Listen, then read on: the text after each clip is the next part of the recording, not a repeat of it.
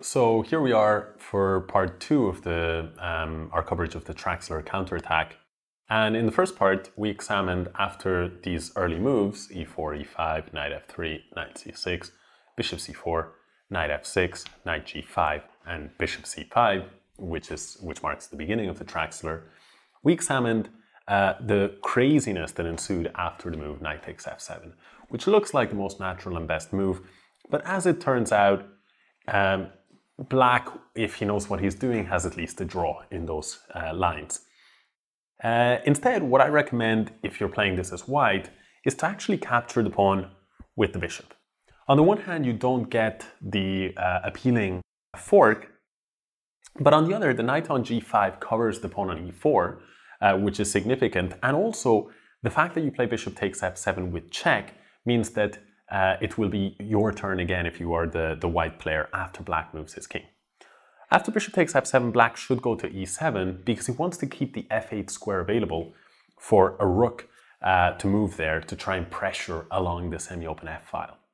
So after king e7, here, many strong white players have actually dropped the bishop to d5, but this is not what I think is the critical test.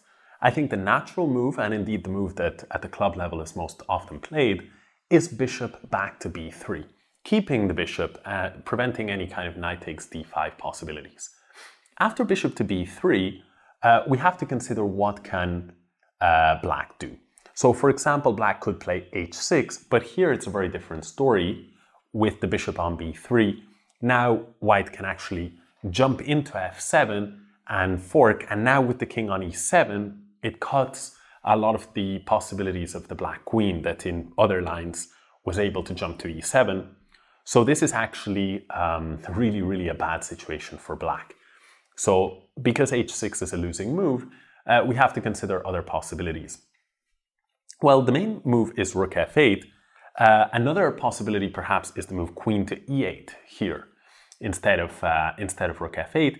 But after queen e8, white should play the move d3 and can hurry to play the plan that I'm going to recommend sort of throughout this variation, which is basically play d3 as soon as you can and then play your bishop to e3 and cut off this extremely strong dark squared bishop on c5 that is pressing this classically weak point on f2. And if you can do this, white can hope to basically ward off the threats of attack and keep his extra pawn.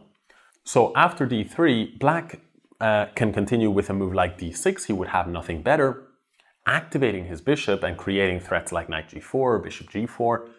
But now white is in time. He plays bishop to e3. The bishops come off the board. And now black has one idea left, which is queen g6.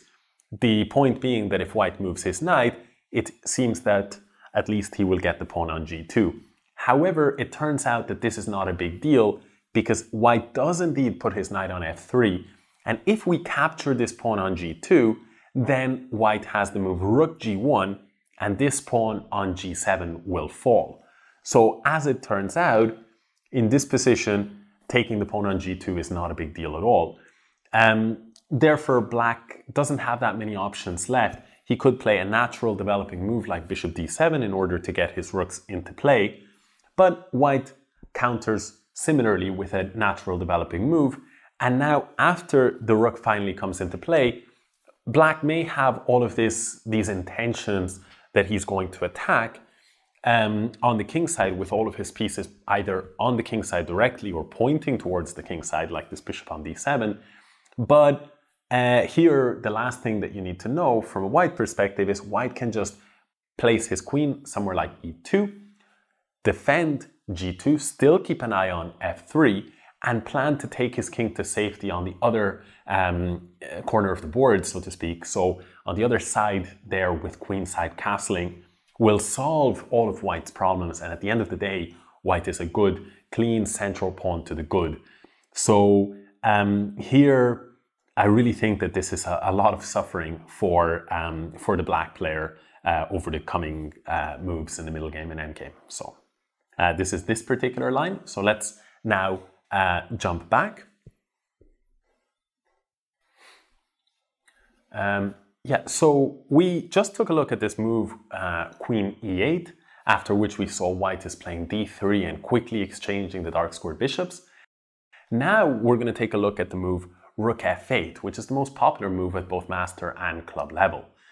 After Rook f8, once again, one thing to know about this position is if you castled kingside, then after kingside castle, black would go d6, and if you now played the move pawn to d3, black would have this move bishop g4, and here the fact that white spent time castling means he hasn't had the chance to put a bishop on e3. So this position is a little bit more difficult for white to play because, for example, if you play the move knight to f3, you're going to have your knight pinned and black is going to get a lot of play on the king side. You cannot play the move pawn to f3 because of the bishop on c5. And if you move the queen, then black could potentially attack this knight on g5. And where are you going to place it? If you drop it back to f3, black can take and force you to take back with a pawn, and then you might, as the white player, actually even be in trouble there. So therefore, I don't recommend to castle too quickly. Instead, let's just drop the position back to here. So after the move Rook f8, here instead of castling on the king side, you instead play the move pawn to d3 first. Now, at this point, black can play d6, but white, rather than investing a move into castling, plays the bishop to e3, and once the bishop is on e3, I think that white's problems have more or less been solved, because if after the bishops are exchanged, white will probably put the queen on e2, knight on c3, castle queenside, the plan that we already saw, and white is in great shape. So after the move bishop e3, for example, black could exchange the bishops.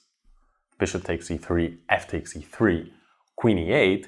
But again, the same ideas, knight f3, queen to g6, let's say, queen to d2, defending the pawn. And again, after bishop d7, knight will come to c3, and white will castle queenside. So more or less, this is the plan that I think the white player should be aiming for. To quickly recap, the key points to remember is that you should capture the pawn on f7 with the bishop. And then once you've done that, there's a few concrete lines to look at. But the main idea that I think really gives white a very good position is to delay castling kingside and instead focus on playing pawn to d3 and bishop to e3, challenging that strong dark squared bishop, which is black's best piece. And then instead of castling kingside most of the time, if you can get away with it, if you have the time, just clear the way for queenside castling instead, where white's king will be perfectly safe. As you can see in this position, on the next move, white is going to castle queenside, and we can see that he has that healthy extra central pawn, and black really does not have, I would say, almost any compensation for the pawn. And we also should keep in mind that black's king is not very safe here on e7. So I really think this is the big problem that faces Traxler counterattack players. And if you're playing the white side, then you should be very happy to get this possibility, this position on the board. So hope you enjoyed the coverage of the Traxler counterattack, and I will see you in the next video where we'll continue our discussion of the many possibilities in the two knights defense. So see you then.